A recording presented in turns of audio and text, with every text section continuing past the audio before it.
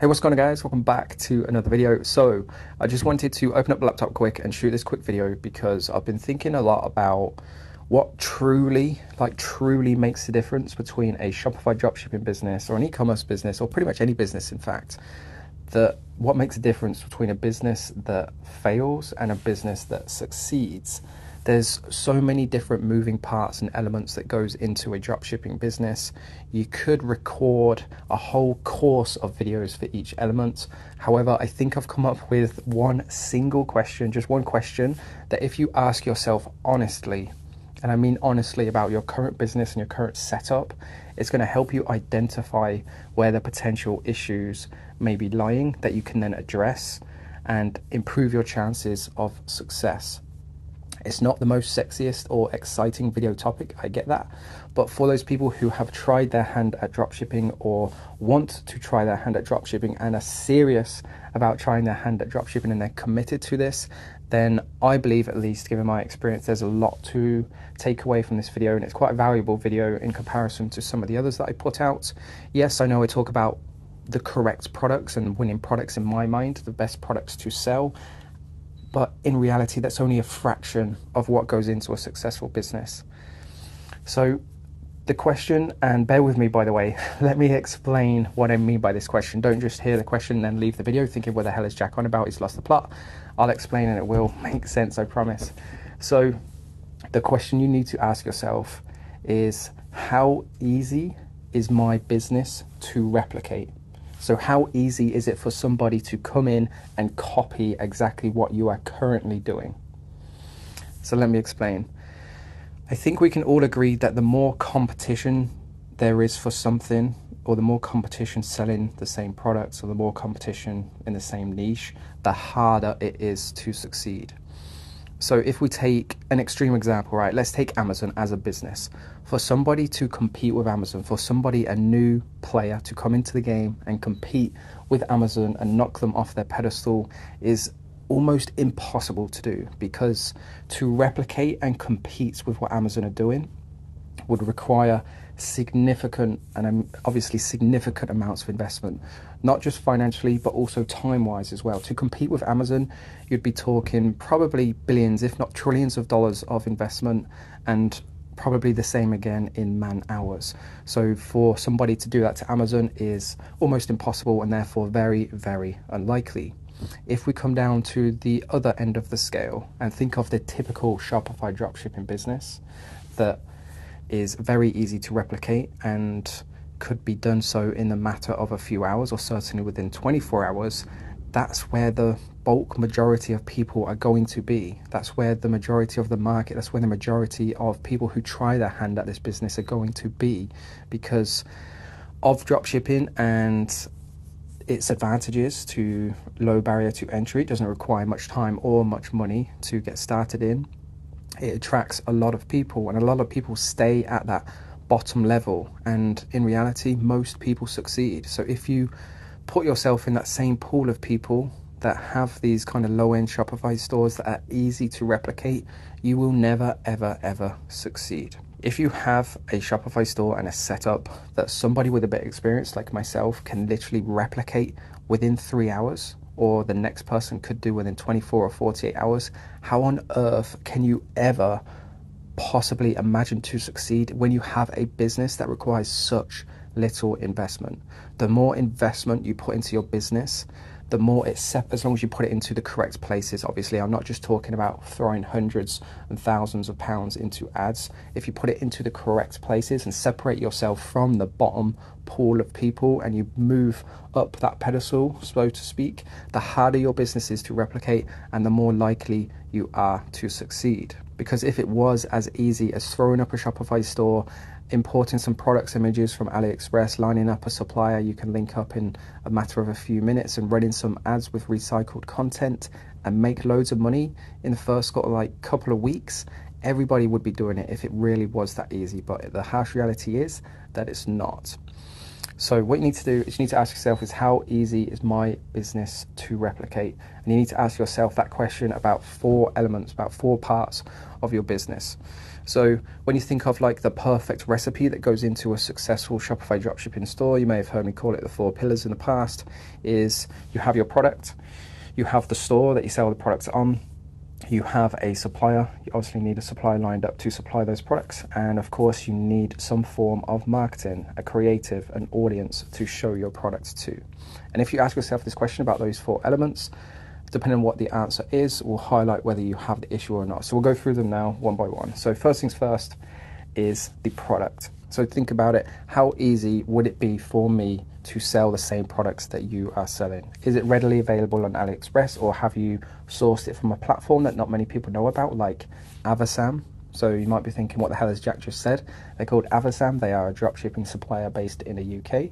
So are you sourcing a product that is easily available for the whole world to compete with you? Have you developed the product in any way, shape or form? Have you private labeled the product? If you do all of these things, these are all extra things that require more time and more financial investment. And the more time and financial investment you put into your business, the further it pushes it up that pedestal. And the further up you go, the less willing the people at the bottom are willing to go to follow you, if that makes sense. So it separates you from that the majority of people that usually fail at this. So that's your product. Next, we have the store. So the store that you're selling your product on. How easy is it for me to copy and paste your Shopify store?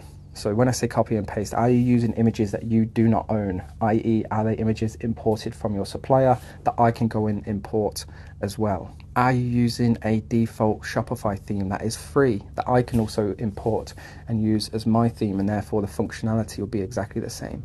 Or have you invested $150, $250, $500 into a really slick theme that not many other people are using, if at all anybody else are using? Or have you designed it from scratch, or have you paid a developer? I know I'm talking extreme lengths and quite costly investments at time, and they're not, to be honest, 100%, they're not always necessary, but the more of these things you do that I'm mentioning in this video, the further it's going to separate you from the pack, and the higher chance of success you're going to have. Then we have the supplier. So are you using a really common dropshipping supplier? Are you using AliExpress? So I can just go and use them as well, and therefore I'll be able to compete on quality, I'll be able to compete on price, I'll be able to compete on shipping times. Or are you using somebody that nobody's ever heard of before, that people will struggle to find, and therefore they'll struggle to compete on shipping times, they'll struggle to compete on quality, they won't be able to private label it? Have you found a local supplier so you can offer 2 to 3 day delivery? That is such a difficult thing to compete with. All of these things, I keep reiterating it, but it's super important. If you have a stereotypical dropshipping store here, 1 to 2 week delivery, it looks really good, the price is good, everything looks spot on and you're happy with. However, you then have this business selling the same products, but it's private labeled, it's going to arrive a week quicker. They have a super slick website with functionality that you've never seen before. Even if they're 10% more expensive, you're probably going to go with the more professional looking outfit and business, because you will feel safer and more comfortable spending your money with them. One of the biggest hurdles you will have to overcome is trust on social media. The majority of people have been burnt by scam stores. So when they come across yours, it is your job to make them feel comfortable enough to shop with you and put any potential hesitations to bed, put their mind at ease that you are a legitimate outfit. And by doing all of these things, you separate yourself from what they are used to seeing and move you up that pedestal. Then we have the ads. Super important, not just from a consumer point of view and separating yourself from the competition point of view, but also from the platform point of view as well. So what we're going to do now is we're going to put ourselves in the shoes of Mark Zuckerberg, right? The owner of Meta, the owner of Facebook. He's running a social media platform, right? He's got 100 advertisers all selling the same product. 99 of them are using the same content that's on YouTube, that's on TikTok, that's on all these other platforms, right? This is content that people just keep seeing time and time again, and because they've seen it time and time again, it's nothing new, it's nothing exciting, they're not engaging, they're not tagging their mates. Then you have this one guy out of the 100 who has an original piece of content that no one has seen before. Because no one has seen it before, they're more interested in it. It's much more likely to catch their eye. They're much more likely to stop and watch it, and therefore spend more time on Facebook. Who, as Mark Zuckerberg, are you going to give the best results to? Are you going to give it to the 99 that aren't getting great engagement and they're just recycling content that people have seen a million times before? or are you going to give it to the guy that's got an original piece of content that people love to watch? And instead of watching this video over here for 4 or 5 seconds, they're watching this one guy's video for 30, 40 seconds. That extra time they spend on the platform is better for Facebook, and therefore they're much more likely to reward this guy who's got an original piece of content. So ask yourself about the ad creatives you've used to this point. Is it the same that everybody else is using? If it is, that will be your first place to start. Source an original piece of content, get an actor on board, look on Fiverr, use a software or service like Bilio or Viral Ecom. Both of those guys now offer UGC content. Approach small-time influencers with less than 500 or 1,000 followers. These guys would love to receive a product for free in return for just recording a 20 or 30-second video. By now, I really hope the point is coming across. How easy is your business to replicate? Think of me for each element of your business. Can Jack replicate what I'm doing? Very, very easily, with very little financial investment and very little time investment. If the answer is yes, you need to develop that area of your business. And trust me, if you do and you put that investment financially and time-wise into the right places, it will pay dividends in the long run. And so with that being said then, guys, that is it for this video. If you stuck this long with me, I really do appreciate it. More importantly, I really do hope you've taken some ideas and inspiration away from this video. Before you go, I have a very secretive message just for you. So I do run a mentorship program. At the end of each video, I invite the people who have stuck this long to jump on a one-to-one call with myself. It's a Google Meet with myself. I put it at the end because less people will see it. And the people who stay to the end are most likely more serious and committed about dropshipping, and they're the people that I want to work with. So if that is you and you are committed to dropshipping, you love the business model and you hate what your current situation is and you want some help and you enjoy my content, of course, then I invite you to book a call with me and we can have a chat and see if we can make that happen. What you need to do is in the video description below, you'll see a mentorship link. Click that. It's going to take you to a questionnaire. The questionnaire takes no more than 3 minutes. It's a way of kind of gatekeeping and keeping out the time wasters. So again, if you are serious about this, then it's very little commitment on your part. Basically, the questions give me an opportunity to see what your current experience is and where you want to be with my help in 1, 2, or 3 months' time. And if you have a good attitude and you're proactive and you're serious and committed about this and you have the resources to do it, it will let you go through to my calendar where you can book a time and date where we'll jump on a call and have a chat in a bit more depth. Maybe talk about football because Man U have just won the FA Cup and see what's what. Okay, so if that sounds good to you, click the link in the video description below and I look forward to meeting you. Thanks.